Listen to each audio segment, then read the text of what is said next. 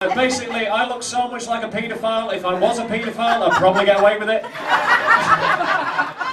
People would be like, he'd surely cover it better than that.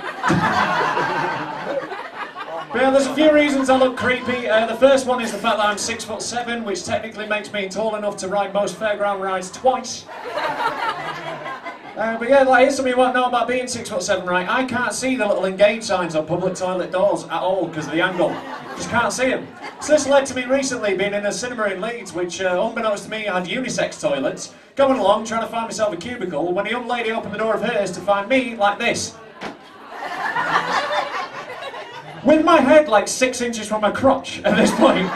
She was just like, what the fuck are you doing? I was like, no, don't worry, I was just trying to see if it was red. Which... didn't help. Incidentally, that's how in 10 seconds you go from needing a shit to needing a lawyer. True story.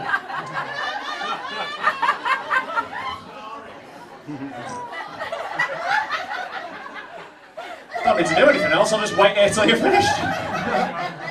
But yeah, another reason I look weird, obviously, is the way I dress. I think what's odd about it is basically, I've got the bottom half of a homosexual and the top half of a homophobe.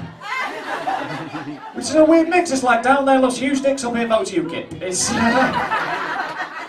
a weird mix, but mathematically it works because I'm actually bang in the middle of those two things. Because I'm not gay, but I don't think I rule anything out in life. It's like right now, if you put a penis in front of me, I'd just be like, ugh, no, that is disgusting to me, not interested. But 6 months ago, I would have said the same thing about olives.